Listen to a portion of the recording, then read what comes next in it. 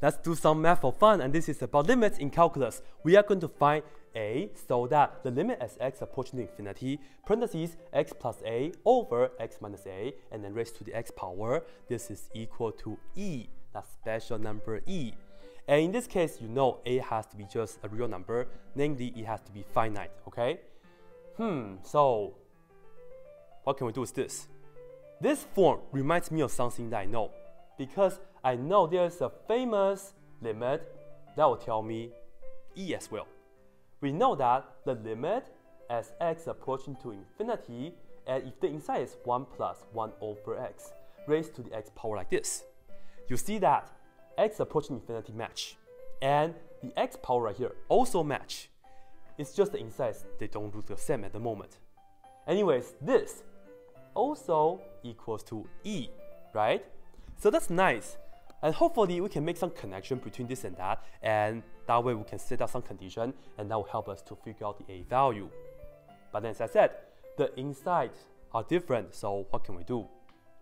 Well, you see this is x plus a over x minus a. The good thing is that the degree on the top, this is 1, the degree on the bottom is also 1. We can do some long division because this is just a fraction pretty much. So let's do some long division right here to see what can we do with that. Right here, let me show you guys the long division here.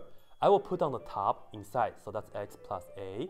I'll put down the denominator outside, x minus a.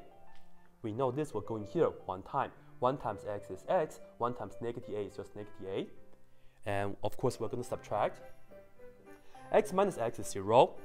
A minus negative a is the same as saying a plus a, which is 2a. And now I'm going to rewrite this part again.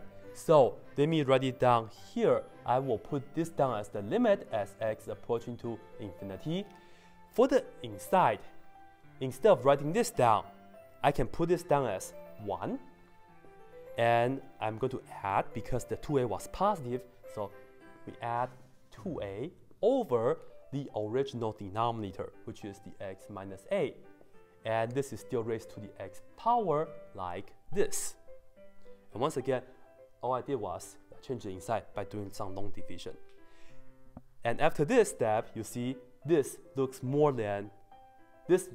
like this than the original, right? Because now I have the 1. So pretty good, huh? But then, if you look at the famous statement here, this right here is just a variable x. But here we have x minus a. That's no good. What we can do is, wouldn't it be nice if this is just like a variable? And I can just say a variable. Seriously, let me just name this to be a variable. Let's just call that to be t. Because I just want to have a variable down below here so that it will match with this form much better. And the way that we're going to do it is, I will just say let another variable, I will just say t equals to x minus a. And what I would like to do is, I would like to take this limit, I will rewrite everything in terms of t, no more x, okay?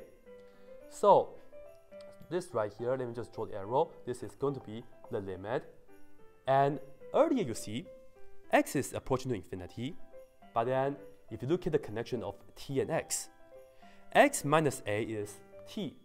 When x is infinity, a is finite. Infinity minus finite is still infinity, right?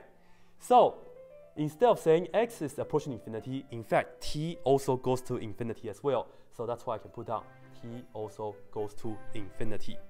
Once again, if x is infinity, you pretty much have infinity minus a, and of course, that's pretty much just infinity. Okay, so I should draw an arrow right here.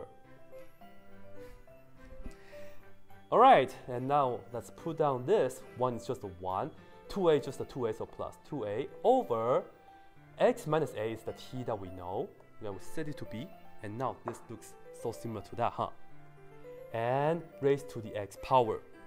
As I said, we don't want x, but it's okay because that's an easy fix.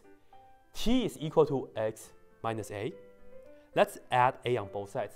That will tell us x is the same as t plus a. This is going to be my new exponent here, t plus a. Cool, huh? And now we can work with this much better. And the thing right here is that we have t plus a in the power. In fact, we can break this apart as this to the t power times this to the a power. And let me write it down for you guys. This right here is the limit as t goes to infinity now. The first part is 1 plus 2a over t to the t power times this to that power. So I have to write down the base again. 1 plus 2a over t raised to the a power, like this. And here is the technical part. We have a limit of a product, and let me draw a big parenthesis like this. The limit of a product.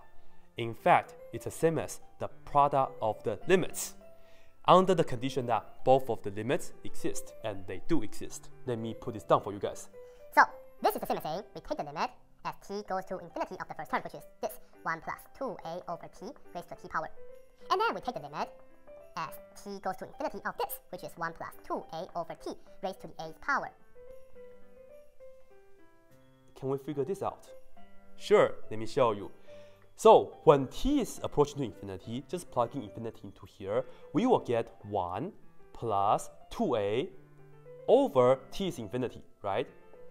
And then raised to the a power, like this. And keep in mind, a is finite. So right here you see 1 plus 2a over infinity.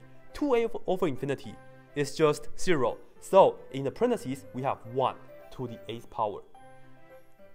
And 1 to any power as long as this number is finite. This is just 1. So we know this right here is just 1, huh? And this is just the limit as t goes to infinity. And let me write this down, 1 plus 2a over t to the t's power. And we multiply by 1 from here. And now this is what we have. And let me just write it one slightly closer to this so that it looks better. 1 times this is just that, right? And what do we want this to be?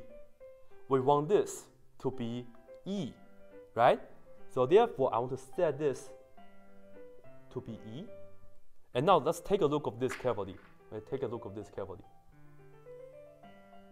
Take a look of this and compare with something that we know. Alright, you want this to be e? Sure, I give you the e right here. And 1 times this, the 1 doesn't really matter, so you can ignore that. T is approaching infinity. It's the same as saying x is approaching infinity. The letter doesn't matter. You can use theta, you can use y, up to you. The 1 is the same. This t dot t, this x dot x. Good. On the top here, we have 2a. Right here, we have 1. That's the only difference, because this x dot t is the same, right? So what's the condition? So if you connect these two boxes together, you must have, let me just put this down right here perhaps, we must have the 1 to be the same as 2a. So let me put this down right here. I'll do this in blue. We must have 2a is equal to 1. Therefore, a has to be 1/2. This is it. Hopefully, you guys like this question as much as I do.